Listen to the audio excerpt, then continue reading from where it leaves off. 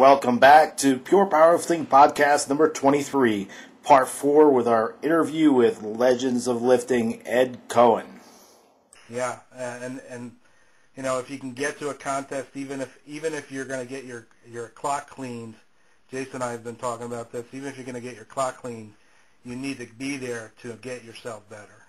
Yeah, it's not always about taking first place and stuff like that. It's usually about making the list that you know you can make. Because, even though a lot of times with an opener I was going to win, okay, that's fine, that's great. But if I didn't get the list that I knew I could do that day, I was more pissed at myself than anything. Right. Does that make it harder? Because, I mean, you're really, in that sense, you're competing against yourself. No, because you can only do what you can do anyways. Right. Yeah. And usually not until the deadlift are you forced into anything.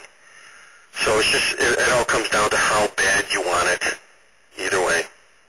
Does that make it harder to train, though? Because we touched on this with Wade, where Wade so much, I mean, he really doesn't have anybody pushing him as far as at the national level. Does that make it harder to train, no. knowing that you're going to be that? No, because I want to do what I'm capable of. And that's it. So you're pushing, if I'm capable of getting a 1,000-pound squat, that's what I want to get. I don't give a crap who's competing with me, against me, anything. I want that lift. Then that kind of sets the mood. Now a word from our sponsors. This December 1st and 2nd, Pure Powerlifting will host the USAPL American Open Powerlifting and Bench Press Championships. This open event is a national USAPL level event where the winner of the open divisions will win a spot at the women's and men's national championships. This event will be hosted in Scranton, Pennsylvania, and the team at Pure Powerlifting is looking at running an affordable and an entertaining event, including announcing skills of Nico Hostlander and a DJ to keep the place rocking. Check out our event website at purepowerlifting.com for applications and more information. See you December 1st and 2nd in Scranton, Pennsylvania for the 2007 American Open. Brown's Gym, located in Clark Summit, Pennsylvania, is #1 gym in northeastern Pennsylvania. This gym does not only have all the equipment you need, it's also open 24 hours a day, 364 days a year. For only $35 a month, you could be a member. Power bars, power racks, rubberized lifting platforms, and even a reverse hyper. So if you're in town or around town or just looking for a new place to train at Brown's Gym in Clark Summit, Pennsylvania. It's the gym for you. Now back to the podcast. So what do you got on the radar for your next contest? In August, I'll probably do the USPF Seniors again. It probably will be my last one. I'm trying to get as healthy as I possibly can again. I kind of struggled the last couple of years. I wasn't as healthy as I should be. I had like a lower back problem that just wouldn't go away, so I couldn't really pull or squat the way I wanted to. And I had to listen to a lot of people, and my bench went down. I used to be stronger back in the old days. So I just kind of changed things around the way I think it should be. Yeah. Do you ever look at that 2,500 mark and think about you're going to be able to make it?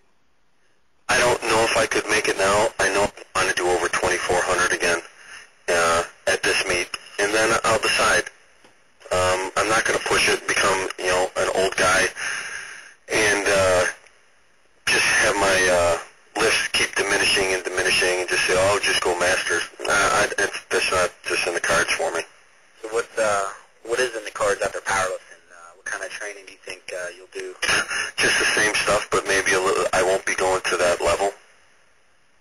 That's it. As long as I can, I will. Maybe get my abs back.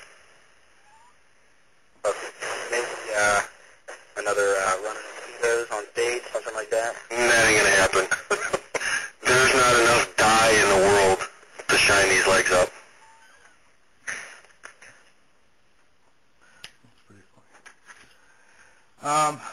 Are you still under sponsorship from Inzer Advanced Design? Right now I'm not. I'm sure John would still give me everything I want, but right now I'm not under contract. I don't think, John really needs anybody.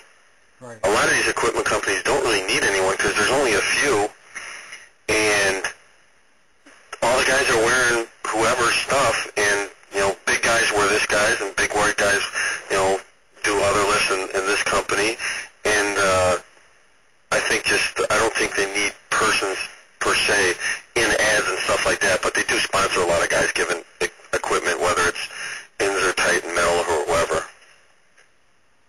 No, I mean, so you were actually signed to a contract where he paid you, or is it performance-based contracts, that type of stuff? Not really performance-based, but John was always very generous with me.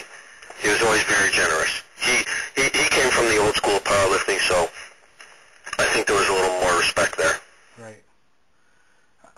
Yeah, and I mean, I've had this discussion with him years ago about, there really isn't many companies competing with him as far as this gear. At that time, he had the patent on the shirt.